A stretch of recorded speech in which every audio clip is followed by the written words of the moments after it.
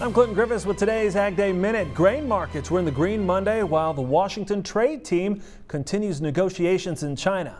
U.S. trade representatives resuming in-person talks with their Chinese counterparts. Expectations are low for this round of discussions. However, there's hope Beijing will buy more U.S. farm products. It would be very good news if the timeline for the talks go beyond 2 days. That means they are making progress. So if it's limited to 2 days, well, at least they talked.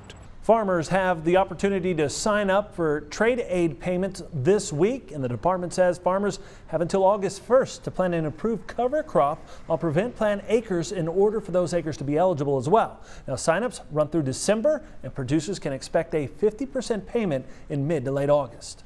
The National Mall in Washington, D.C. is transforming into a mini farm. The Farm Journal Foundation, with the help of USDA's Agricultural Marketing Service, introducing a new exhibit called The Voice of the Farmer. The goal? To raise awareness, educate, and celebrate American ag.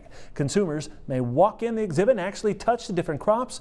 Farmers will be there to answer questions on Fridays. I hope when they stop by and visit with me, then they have an idea of a farmer and who a farmer is and what a farmer does. That it's not just corporate farm when they go to the store and they think it just came from the store. For more ag news, watch Ag Day weekdays on this station or anytime at agweb.com. Plus follow us on Twitter, Facebook, and Instagram.